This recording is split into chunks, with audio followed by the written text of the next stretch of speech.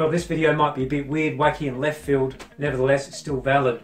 If you've got a road bike like one of mine here, it's got standard gearing and you're riding along up a hill and a steep part of the hill comes, so you're off your saddle in first gear and you're grinding away up the hill, and the guy next to you is sitting on his saddle and he's spinning faster than you are grinding away.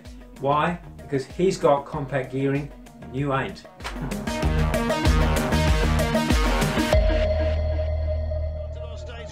Totally different cadence, as you can see.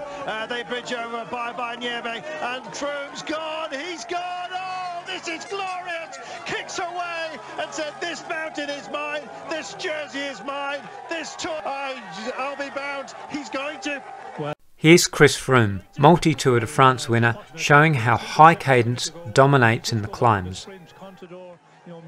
Chris's high cadence is obtained by using lower gearing. So what does lower gearing actually mean for you, and can you alter your bike's gearing to have a higher cadence to help you climb faster?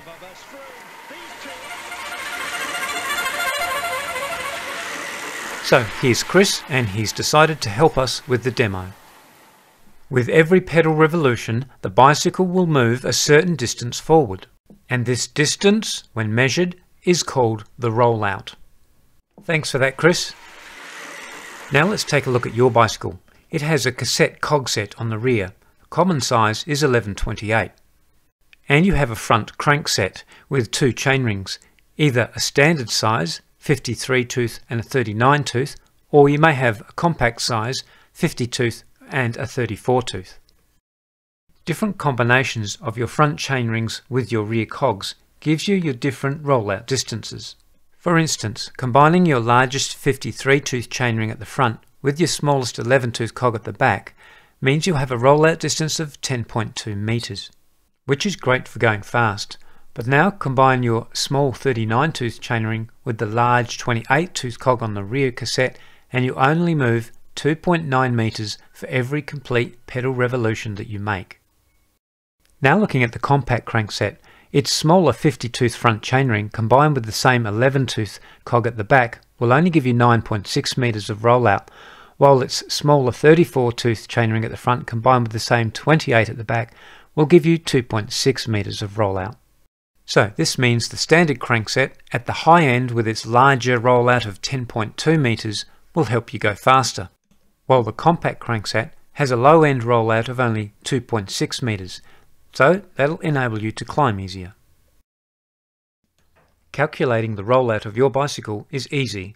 It's the number of teeth on your front chainring divided by the number of teeth on your rear sprocket multiplied by the circumference of your wheel. For example, first gear on your standard crankset is 39 tooth divided by 28 tooth multiplied by 2098 millimeters of circumference on your wheel. That's 2,922 millimeters that you'll roll every time you do a complete pedal revolution. Or you can round out the figure, it's 2.9 meters.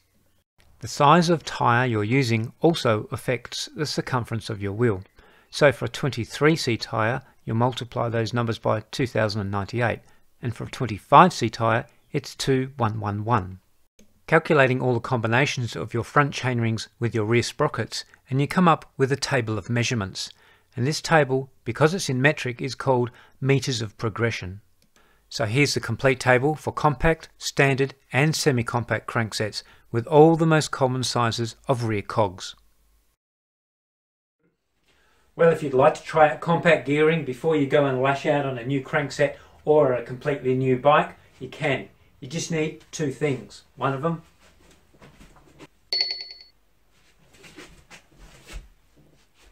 a mountain bike, and the second thing you'll need is one of these. A rear derailleur hanger extension. This will enable you to use your short cage rear derailleur on an extra large cog set. And they're really cheap. They're only about $3.50. So all you have to do is take off the rear cassette and chain off your mountain bike and put them on your road bike. Sounds crazy? Let's go to the workshop and we'll do it. Right, so we're in the workshop. Here's the bike. Here's the piece we're going to put on.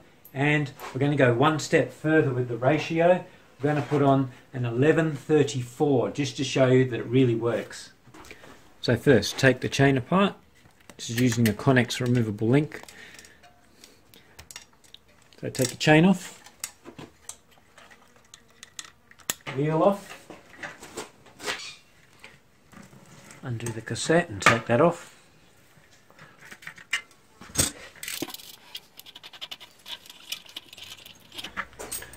New cassette on. I've taken this one from my mountain bike.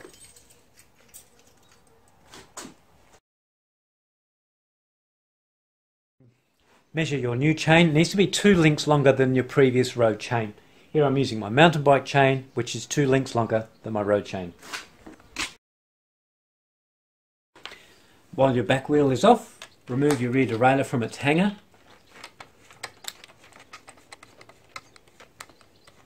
Like that. Now with this special little piece, just remove the threaded bolt and put a bit of grease on there. So a bit of grease on your threaded bolt there. Alright, put that back in, and then you can screw it directly onto the hanger. And it's a 6mm. So we find the 6.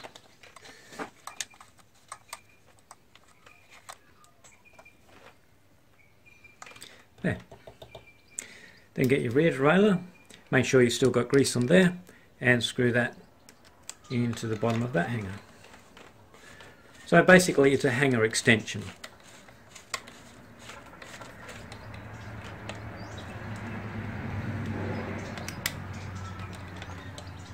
Done.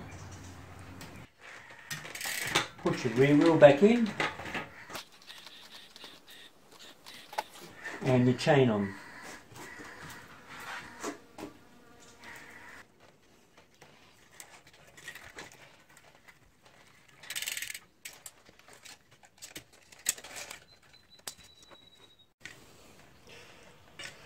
And done.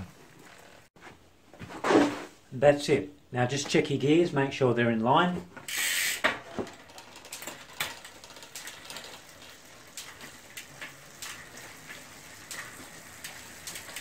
Beautiful.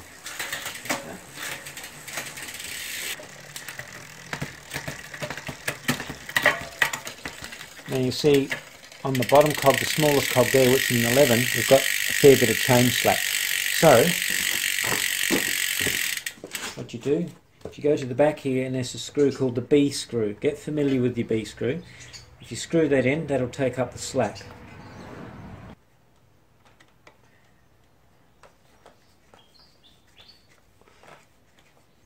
So you go to where the slack's gone and then a little bit more. There you go. And that's fine. So now you go through your gears again.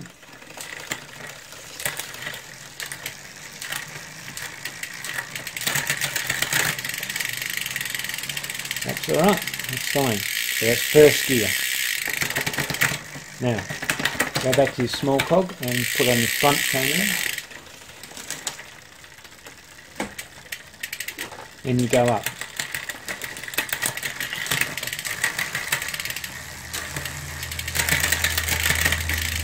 Probably wouldn't want to go any further. Probably wouldn't want to go any further than this, otherwise your derailleur stretches too much. Now this is a 34, mind you, remember. So you're 3 cogs off, 1, 2, you're on the 3rd cog, so that's pretty good. 3rd cog from the top, and then you're on your big chainring here. Now, if you want to go further up, that's fine. You'll get away with it with a 32, you'll be able to go on your 2nd largest. Anyhow, it's no good going on your largest cog in the big at the front anyway, it's not recommended. Anyone will tell you that. So, there you go, you get away with the 32, with the 34 you just go down to your 3rd cog at the maximum. So there you go, it works. I'm riding along, I'm in 3rd gear.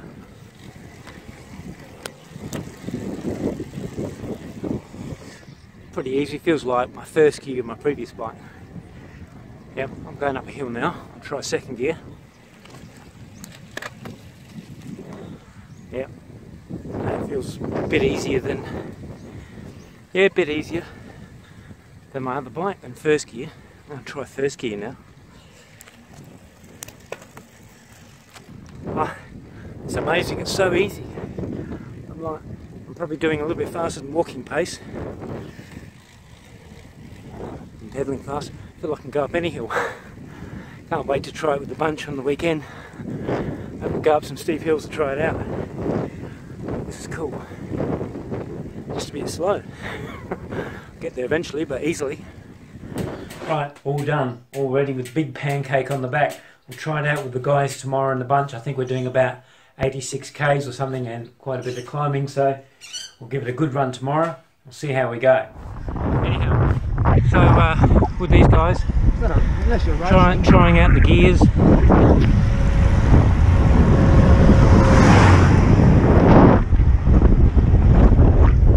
we'll see how we go. Got quite a few hills today, which is good. Well, better change gear already. Well, it's nice to spin up the hill.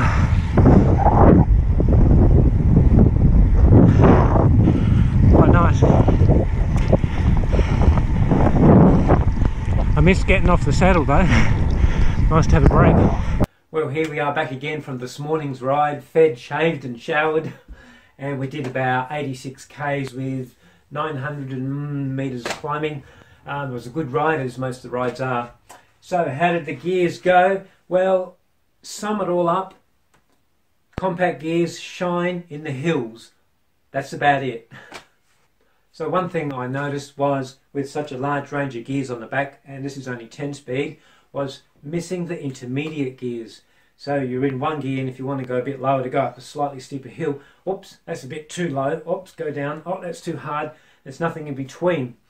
A true compact with the smaller chain rings at the front would give you a much larger range of gears. You wouldn't need such a huge range difference in your cogs. That'd be a little bit more like, say, an 1128 or even 1125, and you'll still be able to go up the hills. So that's the one thing with that, is you miss the intermediates, whereas a true compact will give you those intermediates. The second thing you'll notice with lower gears is you sit on the saddle a lot more, and I did that today. Sitting on the saddle, getting into a nice rhythm, which is good because you get into a rhythm and you can keep that constant power going up the hill. But I missed getting off the saddle when the other guys were getting off the saddle bed, and I'm thinking, oh, I sort of put it down a couple of gears and got off the saddle myself, because it gives your back a little bit of a break and your legs a little bit different position in riding, in the muscle usage there. So getting off the saddle a bit, it's nice to have a bit of a break, whereas you can sit on the saddle with the compact gears a lot more. So much and a muchness there, but I can see how the pros would use it with their power meters, sitting on that nice constant rhythm, and they'll get up the hills quicker in a lower gear. Well, that's enough rabbiting on from me with this video. It was good fun experimenting, and if your road bike hasn't got compact yet and you'd like to try it, I thoroughly recommend go for that little hanger there. It costs virtually nothing to do, and grab your chain and cassette off your mountain bike. If you haven't got a mountain bike or access to a second-hand chain and cassette, you can always buy a new one. Tiagra make a cheap cassette chain, or you can use any chain really. So you can go for that and give it a go.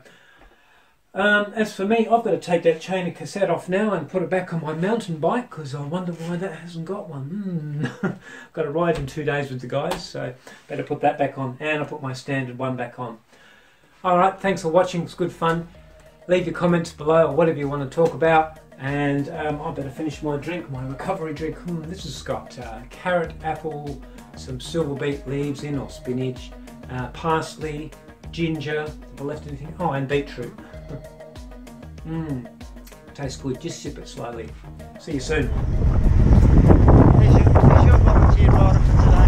Volunteer rider? Yeah, see the email he sent us? Oh, yeah. No, I don't know. Yeah, sometimes our group, sometimes we get faster ones, they go off and leave the slower ones, so we sort of split up in 2 groups. Even if the faster rider goes with the slower group, you're never going to do turns, are you? You're always going to Yeah, well, you have one long turn if you're a fast rider, just like that. You just have lots of turns, lots of turns. That's what makes you stronger. Yeah. You're doing turns, you never do turns. Yeah, that's right. How would handle wouldn't matter. Gotta do turns. Anyhow, got quite a few hills today, which is good. Oh, I've got to change gear already.